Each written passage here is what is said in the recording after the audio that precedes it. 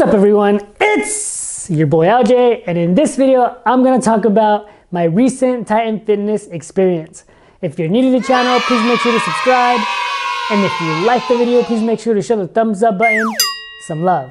So I want to come on here real quick and talk briefly about an experience that I just had with Titan Fitness. Now, if you're into fitness or you have your own garage gym or you're looking to have your own setup and you're trying to look for something that's cheap, that's cost effective, then you've likely heard of Titan Fitness. Now, they have a really bad rap. And again, I haven't been in this game long enough, like I've always worked out or whatnot, but I've only really had my own home gym for about a year and like 3 months now. So this is my first time actually going into brands like Rep Fitness, Rogue and whatnot. I'm not super familiar with a lot of the Titan Fitness products. I'm still always weary because I've heard stories, and I mean, you read the reviews and you read some of the stuff on Instagram, you see some of the posts that people make. And I mean, not too long ago, I think November or so, I bought a squat box from them, adjustable squat box. I had been looking around and a lot of the boxes around were running in the 300s, and that wasn't even including shipping. Again, they were the most cost-effective alternative out there. I took a chance. I mean, it was a box. How badly can you F up a box? If you follow me on Instagram, which is MyBoyLJ, just like the YouTube channel, then you'll see that I use it consistently, pretty much once a week at minimum. Anyways, recently I took another chance. I had been looking at camber bars, and from Rogue to like Elite FTS, those bars were ranging like in the $300 range, like $350 and whatnot. That's not even accounting for shipping. I didn't even bother to go through the shipping process to see how much shipping was gonna cost. I mean, I had read some of the comments on the Rogue stuff, and it seemed like shipping was gonna be pricey in itself. Here comes Titan Fitness. I went to their page. Again, they tout free shipping, so that obviously is hook, line, and sinker for me. A lot of this weightlifting stuff is very pricey because of how heavy it is, and just some of it because of the awkward packaging or just because of the awkward shape of the product. This was no exception.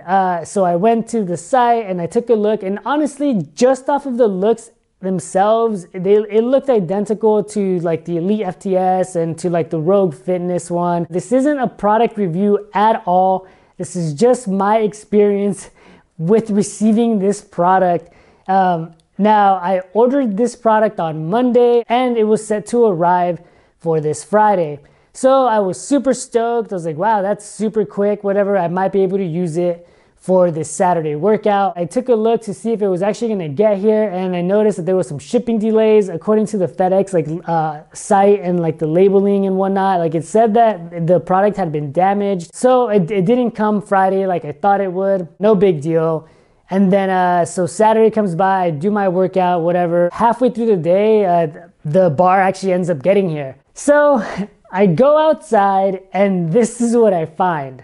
That's how it arrived. Like, it was just left like that. There was no box. It wasn't packaged. It wasn't in any type of protective bubble packaging, whatever. I don't know how Rogue Fitness or how Elite FTS, I don't know how they package these bars in particular. If you have one, let me know how they come packaged. I'd like to see a picture of the box that it comes in or how well wrapped it is. But this bar, this is how it came. And of course, if it's gonna be delivered this way, then you right away have to look for dings, and that's exactly what I did. I mean, I brought it into the garage and I took a look at it. I took a once over, and here, take a look for yourself. This is the condition that the bar came in. I mean, there were some dings on the bar, on the edges of where you actually go to load the plates.